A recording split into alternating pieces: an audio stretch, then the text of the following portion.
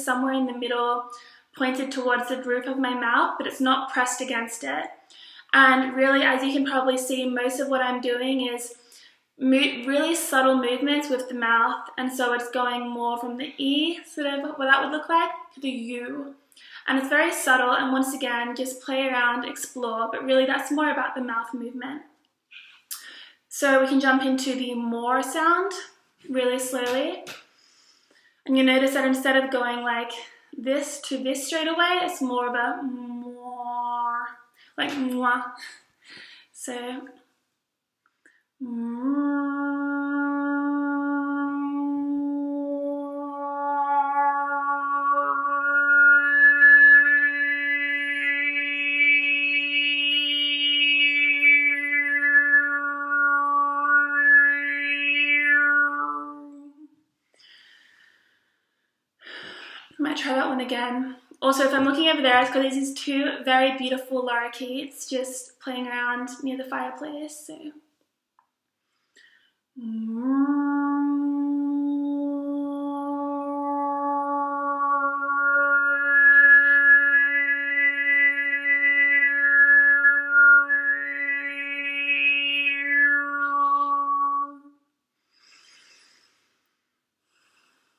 Then we can do the L sound.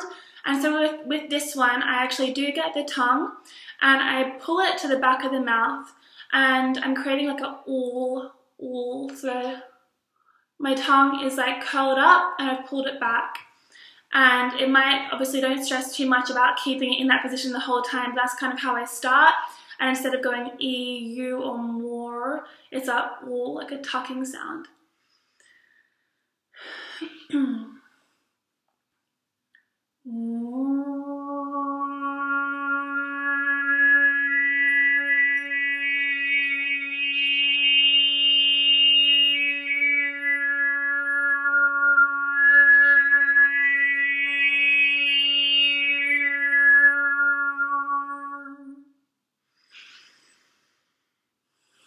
Another thing that I've heard, a tip that I learned from somebody else on YouTube, is to get the tongue if you really want to start, with a certain technique and kind of work from there, and aren't really interested in kind of just exploring it yourself.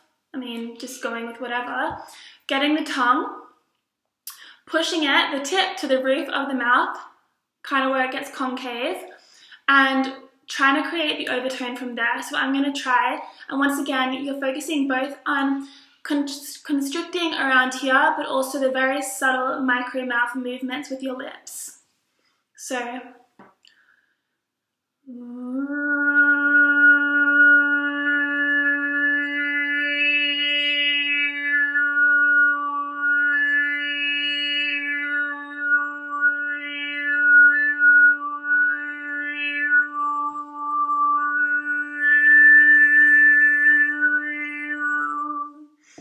So you can see it does come out. Sometimes I find that it kind of blocks the pathway a little bit, but it's a start. So now I just want to grab the laptop. I'm going to take it to the stairwell, which is right behind me. I'm going to see if it creates any more resonance as I walk down the stairwell.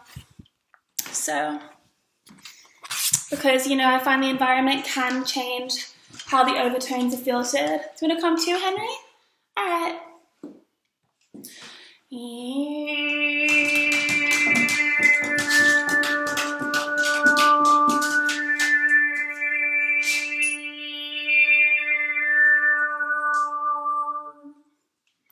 So you can see maybe a little bit more.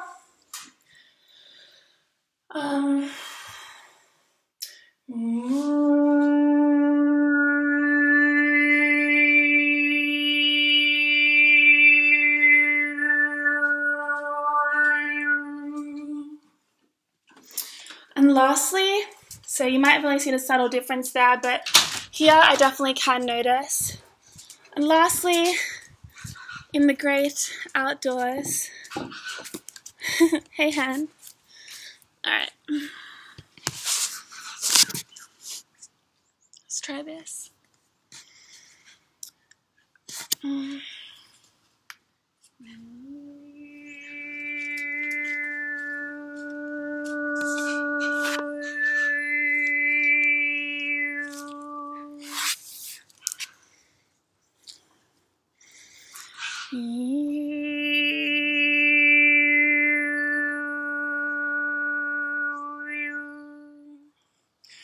And see, I noticed there actually that it is not as potent, and you can probably hear that it doesn't really filter as well.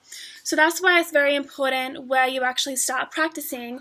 And I've said in previous videos, I recommend practicing either somewhere with nice acoustics. So for me, the room upstairs has great acoustics, the stairwell or hallway, the car, if you have your license, and also in the shower or the bathroom is absolutely ideal. So practice away, let me know how you go, and thank you again for watching. Much love, bye.